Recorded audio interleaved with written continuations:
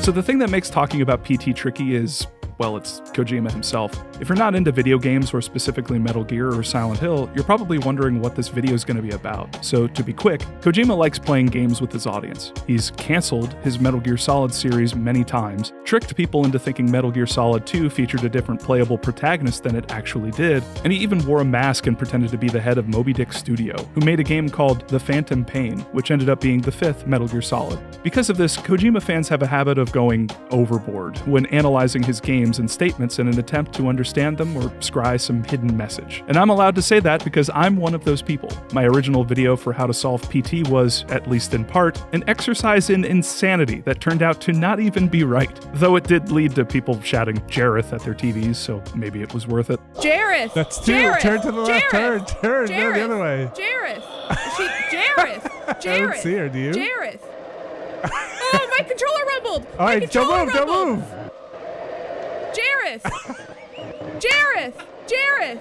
Jareth! This kind of nuttery isn't entirely our fault. Kojima practically encourages overwrought analysis of his works, but that doesn't excuse the volume of theories regarding Kojima's work that I can only describe as intense, nor does it excuse the absurdity of those theories, both of which give me pause when deciding to make a video like this. I mean, no matter how much research is backing my theory or how much sense it makes on its face, I'm still rubbing elbows with gonzo shit like this.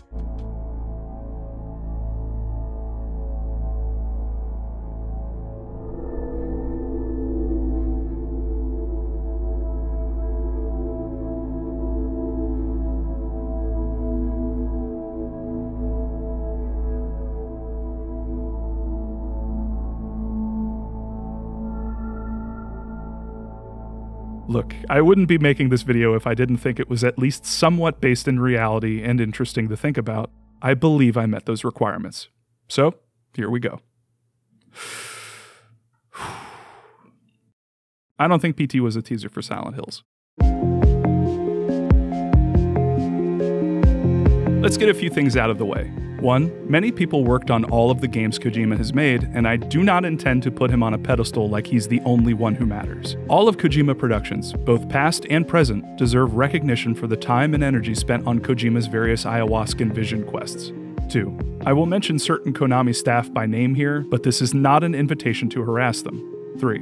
Konami, please don't sue me. Recently, during Giant Bomb's E3 2019 coverage, former Kojima Productions member Ryan Payton explained his thoughts on Kojima's upcoming game, Death Stranding. Here's like something that shouldn't be too much of a surprise. Like Hideo, when he works on games, it's very autobiographical, and clearly, that makes sense now. Clearly, the Konami separation experience was not a pleasant one. So I think that he's going to. It's clear. I think there's a lot of metaphor in what's going on. I see it a little differently because having worked there. Yeah. Is that I don't know if you remember it, but it has Norman Reedus and he's got handcuffs, and then they're broken, and there's a baby, and he's naked. Yeah. And it's Hideo. There's like Naked Snake. This was his baby Metal Gear, and then it's taken away from him. It disappears, and he's got like the handcuffs are off, and he's looking off in the future, and there's this kind of creepy horizon, and to me it was completely autobiographical. This actually makes a lot of sense. Even Kojima has said that the Metal Gear Solid games are largely him working through his relationship with his father, who passed away when Kojima was 13. So it shouldn't be much of a surprise that Kojima's work can be autobiographical at times, or that Death Stranding is possibly just a giant metaphor for his breakup with Konami. Put another way, if Kojima were a musician, Death Stranding might be seen as a breakup album. I'd posit even the name Death Stranding, which is when sea creatures beach themselves and die for unknown reasons, is directly referencing Konami management's willingness to kill off Kojima Productions for seemingly no good reason. There's a lot more to say about Death Stranding, but what if we examine PT knowing Kojima's penchant for autobiography? Dad was such a drag. Every day he'd eat the same kind of food, dress the same, sit in front of the same kind of games. Yeah, he was just that kind of guy. But then one day he goes and kills us all. He couldn't even be original about the way he did it. I'm not complaining. I was dying of boredom anyway. Something that a lot of people have already picked up on is that the finale to PT is seemingly directed at Konami. The dad being referenced can be seen as Konami itself, while the person speaking can be viewed as Kojima. This is a favored theory among fans, who have made a habit of replacing the dad in the sequence for Konami. Konami was such a drag, etc. But if we follow this idea through, that Kojima was really saying these things about Konami, remember that PT came out 5 years ago in August of 2014. Kojima's last day at Konami was October 9th, 2015, and he started his new company, an independent Kojima Productions, on December 2015. So ending PT by saying, "But then one day he goes and kills us all," Kojima was predicting Konami would disband Kojima Productions a year before it actually happened. Of course, someone in a high position at Konami as Kojima would have known this. After all, who knows Kojima's contract better than Kojima himself? But it seems like he hid this information in PT via metaphor. Was Kojima trying to tell us what was going to happen between him and Konami? And was that the only thing he hid in the game?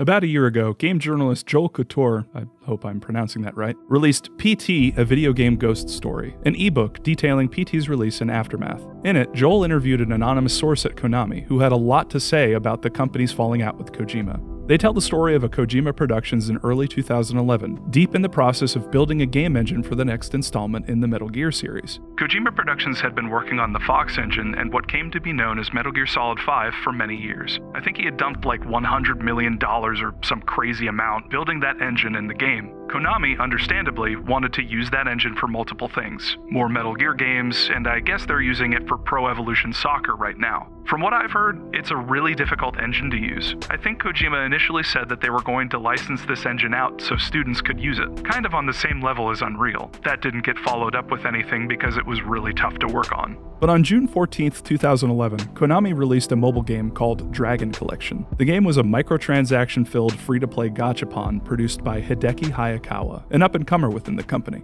According to my own anonymous sources, around this time, Hayakawa approached Kojima about using Metal Gear's Solid Snake in Dragon Collection in some way. Kojima refused, and, according to Joel's source, took it a step further. Now, another thing that I heard was that Kojima was very condescending toward the mobile guys when they weren't proven successful yet. He was working on the next big thing, and they were working on a mobile game. And while this is all rumored, someone may have said something to Kojima, and he said something condescending back about their game. Regardless, Dragon Collection would go on to become a huge success for Konami. Fun fact, Hiroyuki Owaku, writer of Silent Hill 2 and Silent Hill 3, also worked on Dragon Collection as a producer. The development costs of the game were small, but more importantly, it made money hand over fist, supposedly generating something like $1 million a day. The money Dragon Collection was making compared to the development costs of the Fox engine and Metal Gear Solid 5 began to sow doubts about Kojima in Konami executives' minds, including that of Konami's chairman of the board and co-founder, Kagemasa Kazuki. In this situation, a lot of the higher-ups were thinking, this low-cost game is making millions of dollars a day, and we have Kojima's studio asking for millions and millions more to finish this game. Seeing it from the executives' point of view, this is crazy. They had built up 3 new studios, had suddenly gone from 1 studio in America to 3 or 4 on the West Coast alone, so they were just hemorrhaging money. So I think this whole thing with Kojima was at a boiling point already. Looking at archived news releases on Konami's site that have now been erased, we can track Hayakawa's meteoric rise within the company. On November 2nd, 2011, 5 months after Dragon Collection was released, Hayakawa was promoted to corporate officer. On October 31st, 2013, Konami announced that Hayakawa would be promoted to senior corporate officer. And on July 3rd, 2014, he was promoted to vice president of Konami Japan, replacing Hideo Kojima. July 3rd, 2014 is also the date the management structure at Konami was split between clearly executive and content officer roles. Hayakawa was put on the executive team, while Kojima was shifted to the content officer team. Hayakawa's promotions and the shifting of Kojima's role within the company clearly show how Kagemasa Kazuki and Konami's board of directors felt about Kojima's production philosophy versus Hayakawa's. And on April 1st, 2015, Hideki Hayakawa, the man who came to represent a mobile-first, bottom-line focused future, became the president of Konami.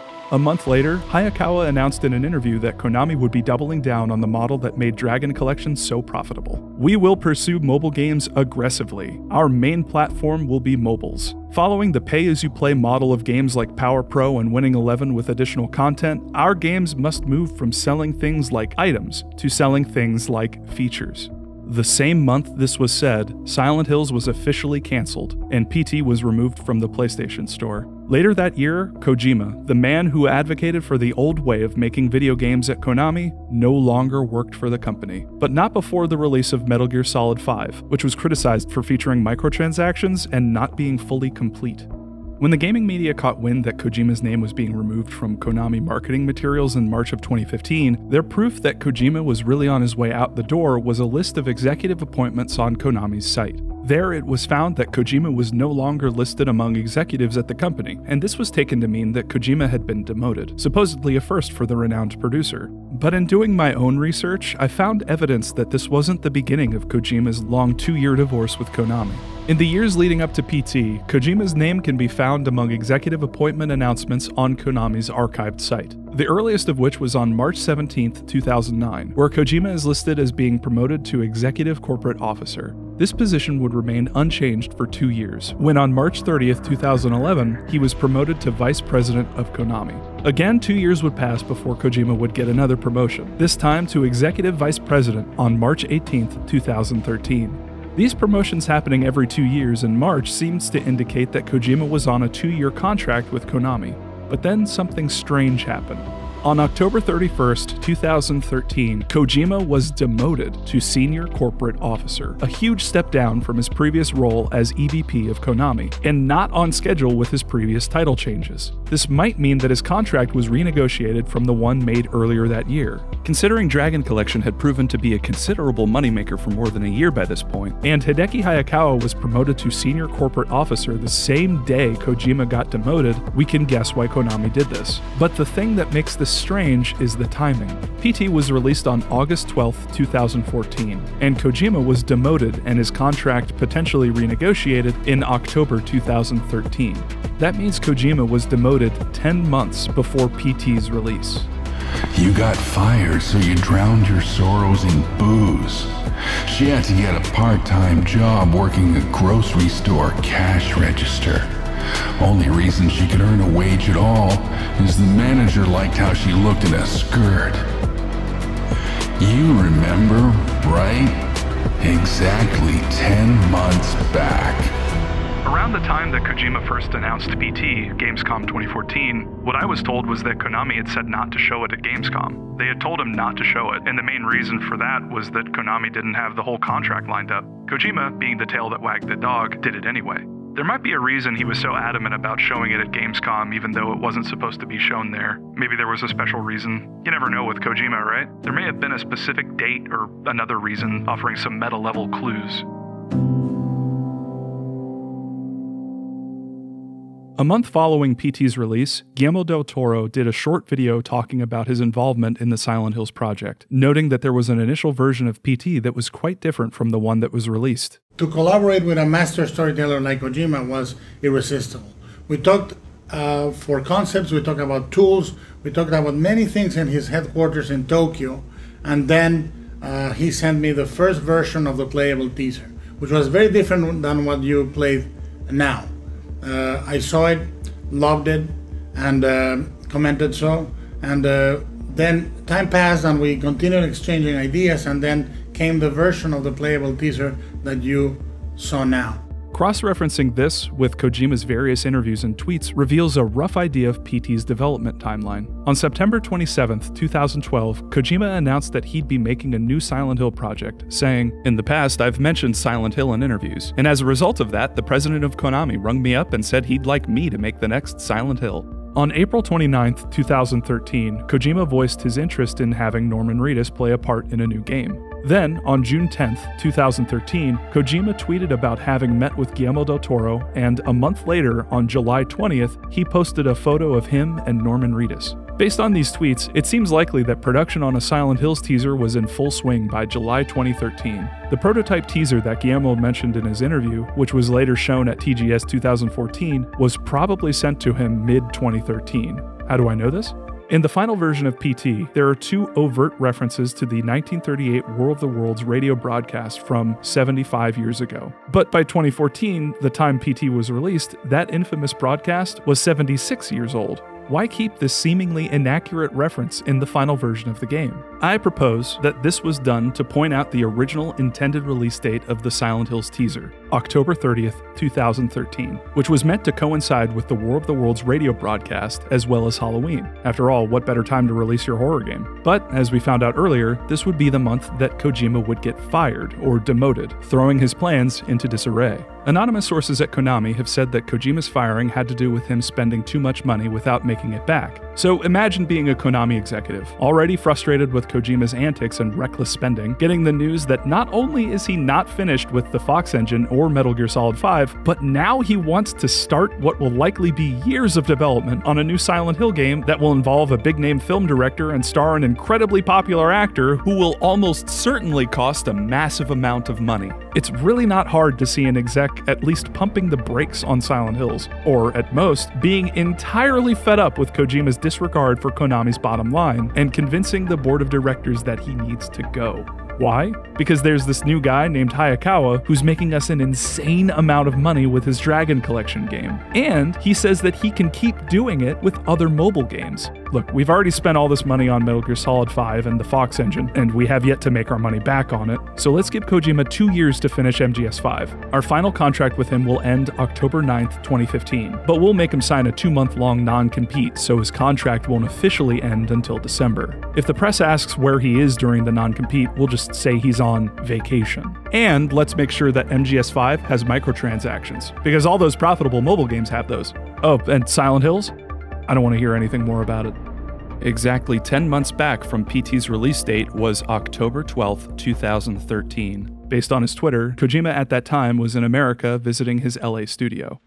If I'm right, at some point that day, he got a phone call from Konami HQ in Japan.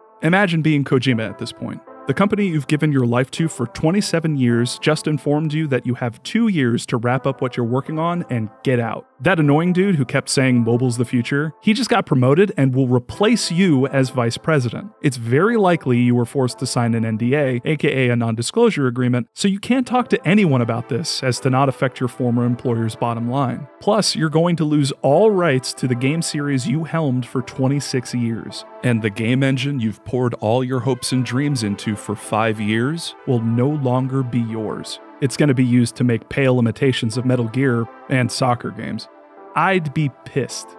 Months later, Kojima would meet Nicholas Winding Refn, the director of the movies Drive and The Neon Demon, and the two became fast friends. The first time Kojima met with Nicholas on Twitter is March 11th, 2014, saying the two talked over creation. The tweet ends with an emphatic fist and features Kojima and Nicholas posing as if they were preparing to do battle. When Ground Zeroes released a week after that tweet, on March 18, 2014, things between Kojima and Konami seemed fine to the outside observer. But with the benefit of hindsight, we can look back on this game and notice some oddities.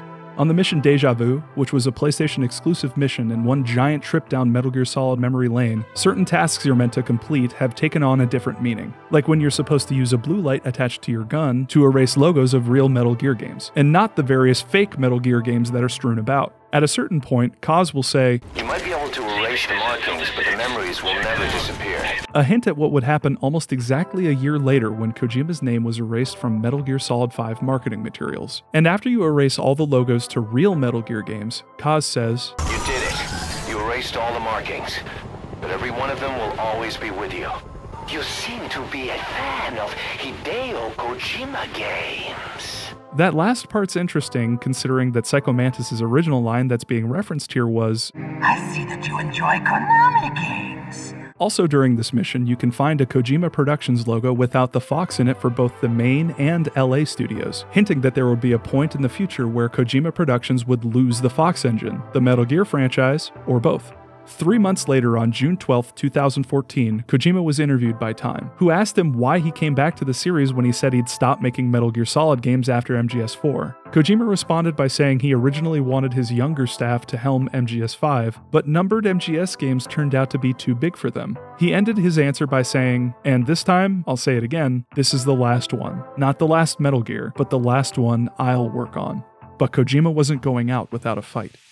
At some point before or around this time, Kojima realized his staff had already done all this work on a teaser for Silent Hills back when it was actually going to happen. The concept trailer was neat, and it was an absolute shame it would never come to pass. But what if he could tweak it to create a small, unrelated game with a hidden message? A gauntlet of absurd puzzles with a trailer for his unfairly cancelled Silent Hills project at the end. After all, as long as his staff kept the secret, none of the execs actually played video games, so they wouldn't beat it and shut it down prematurely. Besides, once people found the trailer, the cat's out of the bag. Kojima could get his Sony contacts to silently put this new game on the PlayStation Store and announce it at Gamescom 2014. But what about the other people outside Konami who were involved with the Silent Hills project? After all, Kojima didn't have any of their contracts finalized. He'd have to meet with them to let them in on what he was planning, and gain a little confidence along the way. July 22nd, 2014, had reunion with one of my soul warriors, Nicholas Winding Refn, who visited our LA studio. Now I'm fully charged. July 24th, 2014, reunion with my another soul warrior, Guillermo del Toro. Had soul fight and hug. I feel I'm charged. July 24th, 2014, had reunion with one of my soul warriors, Norman Reedus. It's been for half a year. I feel I'm charged. This game Kojima Productions was making was no longer a teaser for Silent Hills. The previous version was, absolutely, but not this new one. This new one was Kojima publicly shaming Hideki Hayakawa, Kagemasa Kazuki, and the rest of Konami's executives for a long list of huge mistakes he felt they were making, up to and including firing him. It was autobiographical, but shrouded in metaphor, with one of the only ways of deciphering it being through its references to specific dates. PT was more than a great little horror game. It was an extremely creative way of getting around an NDA. One of the reasons I like this theory so much is because it doesn't just explain bits or pieces of the game. All of a sudden, everything about PT comes into focus in a way that it never has before. From the cryptic lines to the colored flashlights, all these things that were once mysterious have newfound meaning. Take, for example, Lisa. What was once PT's de facto YouTube thumbnail, Lisa can now be interpreted as the Fox engine itself, killed by Konami, potentially her husband in PT, through their limited vision of gaming's future and the ousting of Kojima. Lisa is shown resurrected and pregnant, meaning Konami still wanted to use the Fox engine to create more games after they fired the people that made it. The Sync Fetus's monologue hints at this. She had to get a part-time job working a grocery store cash register. Only reason she could earn a wage at all is the manager liked how she looked in a skirt. This seems to say the only reason Konami executives wanted to use the engine was because they liked how it looked, a reference to its graphical quality and rendering capabilities, despite how difficult it was to use. The working a grocery store cash register line may reference microtransaction-heavy games it could be used for, or other games that weren't utilizing the full potential of the engine. The Sync Fetus could also be seen as representing the Silent Hills project itself, a game for the Fox engine that wasn't allowed to come to full term. 204863 represents Kojima, being that the 24th of August 1963 is Kojima's birthday. With this number's inclusion in PT, Kojima seems to be saying that Konami executives, or possibly Kagemasa Kazuki specifically, became enraged by Kojima, largely due to him spending all of Konami's money on the Fox engine, Metal Gear Solid 5, and other ventures while not being profitable, and that they were driven to destroy Kojima Productions because of Kojima. This is all mirrored in PT, where a father is driven to murder his family because of the number he kept hearing over the radio, 204863. Several days before the murders, neighbors say they heard the father repeating a sequence of numbers in a loud voice. They said it was like he was chanting some strange spell. In fact, the first time you hear 204863 in the game, it's said on the radio by a voice urging the listener to give in to paranoia. You can't trust the tap water. Look behind you. I said, look behind you. 204863. as if to say Kagemasa was paranoid about Kojima taking all the credit for his company. The reason I'm singling out Kagemasa Kozuki is because another anonymous source at Konami sent some emails to YouTuber Super Bunny Hop and said, Kagemasa Kozuki, the CEO of Konami, hates Kojima. Some say that Kagemasa has just gone batshit crazy and doesn't care much about the company anymore. Forbes has also gone on record and said, the first thing you need to understand about Konami is that it is a family business. Kagemasa Kozuki co-founded the company back in 1969, with the Ko of Konami coming from his surname in case you didn't know. Kagemasa is the chairman, while his son, Takuya Kozuki, is president. The board of directors has Kozuki's nephew and son-in-law with seats, and fully 4 out of the 7 internal directors of the company are part of the Kozuki clan in some form or another. So the likes of Hideo Kojima was already somewhat of an outsider to that arrangement. He's also been very adept at handling PR, and subsequently creating a great man myth about himself. And then there's this.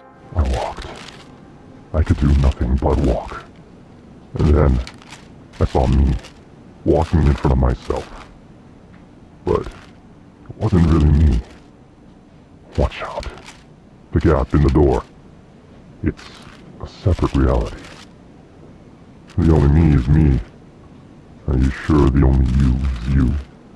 Was Kojima telling us how he felt when he was let go by Konami? When he was given 2 years to finish MGS5, all he could do was move forward. But then he saw his replacement as VP and member of the board, Hideki Hayakawa. He couldn't just let them get away with this. He had to fight back. He was Hideo Kojima, after all. No one could replace him. And that separate reality? That was the one where Silent Hills actually came to be, the game the trailer at the end of PT is for. Another message was only one Konami employees would understand. The Konami you knew is gone. Now, they monitor everything you do. They even have special police that will report you to higher-ups if you do something they don't like. You can stay at Konami and live this way, or you can become one of us, the people who will be leaving with Kojima to form a new Kojima Productions. This is all reflected in the Swedish broadcast.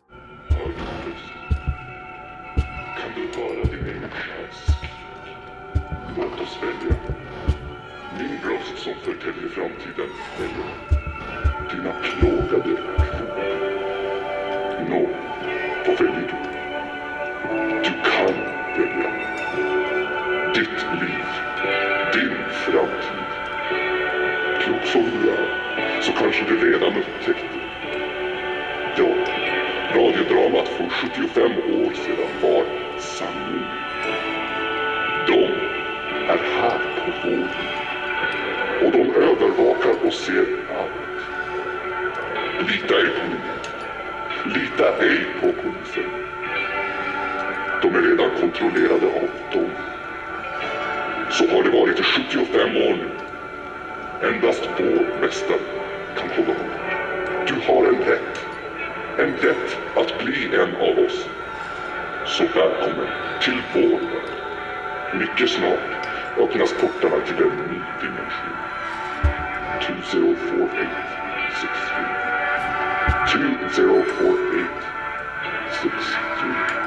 These aliens, or others, being referenced here might not make sense until you take into account what Kojima would later say after debuting his independent Kojima Productions in December of 2015. Even if the Earth were stripped of life and reduced to a barren wasteland, our imagination and desire to create would survive. Beyond survival, it would provide hope that flowers may one day bloom again. Through the invention of play, one new evolution awaits. Kojima Productions. We are Homo Ludens. We are those who play.